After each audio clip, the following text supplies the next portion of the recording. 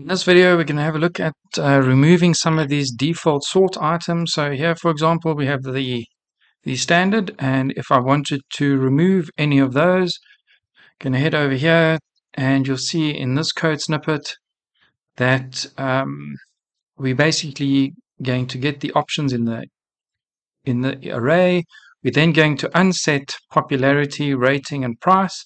We're going to return the options, and then using this filter, we're going to return those values, and they will then update that filter list. So I'm going to save changes and activate, head back to the front end, refresh the page, and now when we go to the default sorting, you'll see that we only have the default, the latest, and the price.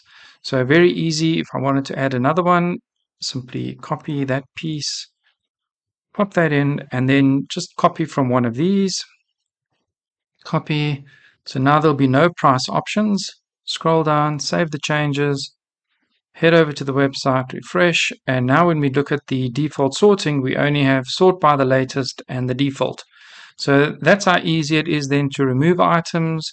To add them back, it's simply a case then of let's just remove the price ones then and save, and now you'll see that the price filtering will be back.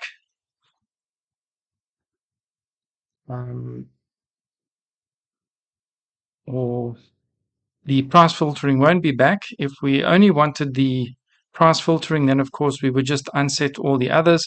So at the moment we have all the sorting bar the pricing.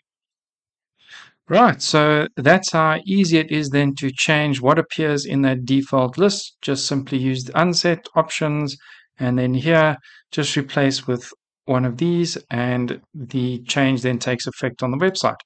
Well, I hope you found that useful. Thank you for watching.